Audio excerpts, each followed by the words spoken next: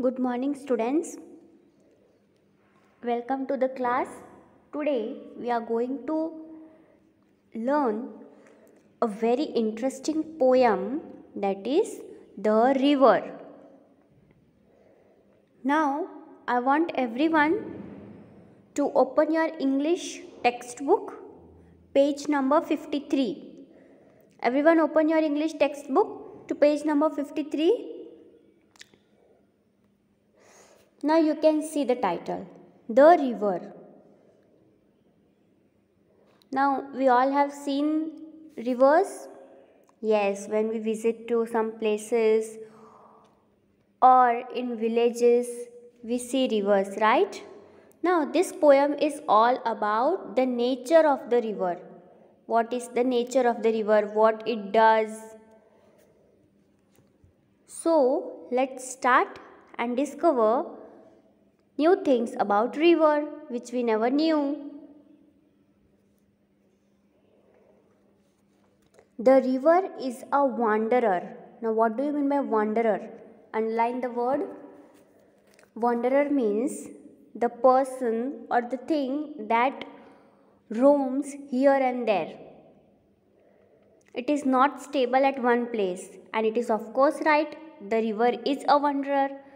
The river never stays at one place. It is always flowing from one place to another. A nomad, a tramp. Now what do you mean by nomad? Someone who does not like to live in one place. And what is tramp? Someone who has no home or job, keeps moving from place to place.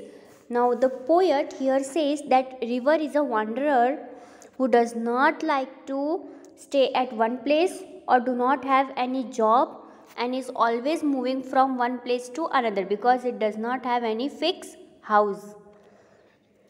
He doesn't choose one place to set up his camp. Now what is camp? A place to stay. Now what the poet is saying, that the river never chooses one place to set up his house or to stay there. The river is a winder through valley and hill. He twists and he turns. He just cannot be still.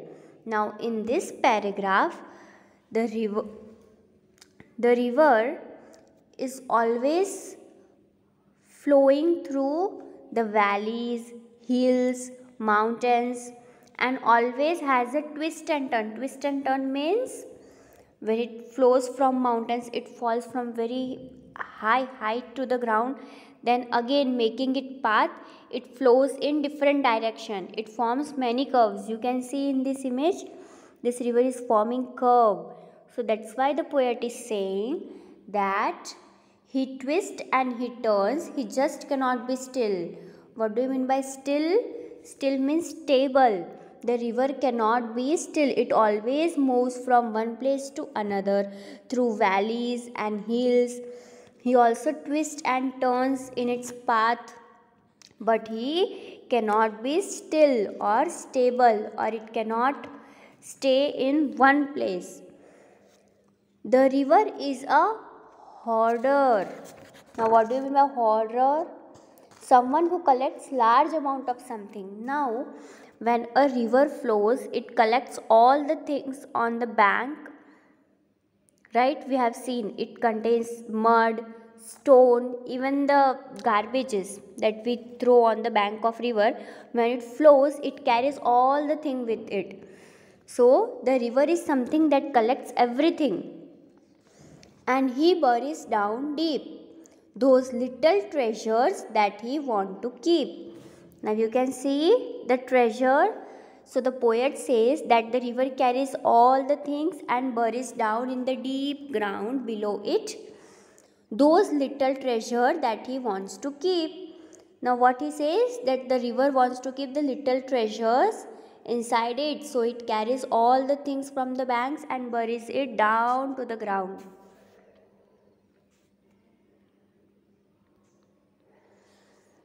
The river is a baby. He gurgles and hums.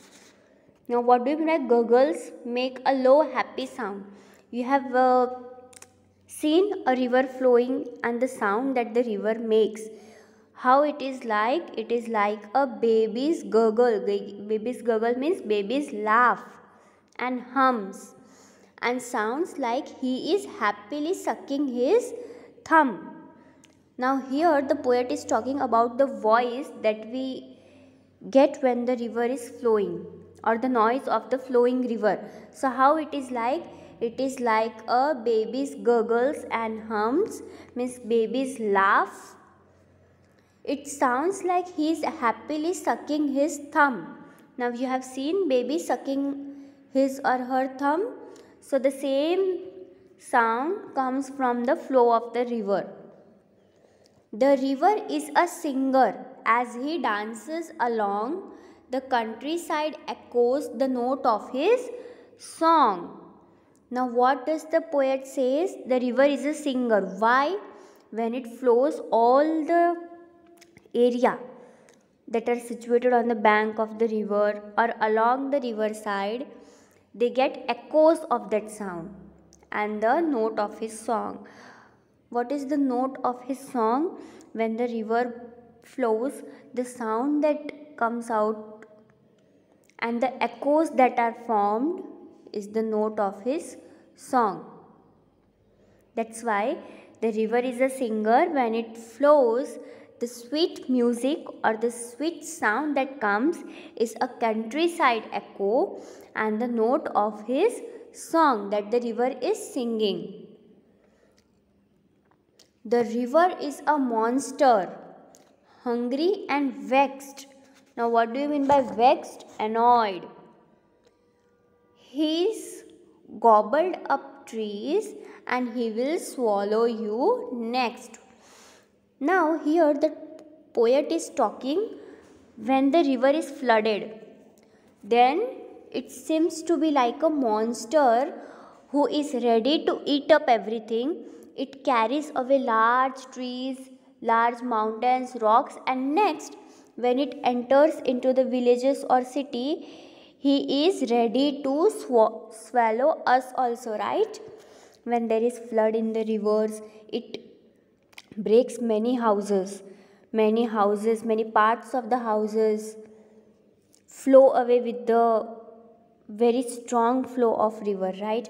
The trees, rocks, mountains, everything is eaten up by the river. So in this poem, first the poet tells us that a river is a wanderer. It never stays at one place. It always moves from one place to another. Next he says that the river flows from hills and mountains. He twists and he turns in the way, but he cannot be still or stay at one place. Then he says that river is a hoarder, means it carries everything with him that comes in his way and dumps all the little treasure below the river or in the bottom of the river that he wants to keep. Next, the poet compares the river to a baby's gurgle. What he says that the noise that comes from the river is like a small baby's gurgle and the sound like he is happily sucking his thumb. Then the poet says that the river is a singer. When it flows, the noise that comes is the echo and the notes of his song that the river is singing. Then at last the poet says that a river becomes a monster or devil when it is flooded. It swallows everything that comes in its way. That is trees, rocks, mountains, house of the people, and even he will swallow us next. So this is all about the river. Hope you all understood. But still, if you have any doubt or you did not understand any part of this poem, you can ask me. Okay everyone? Bye. Take care.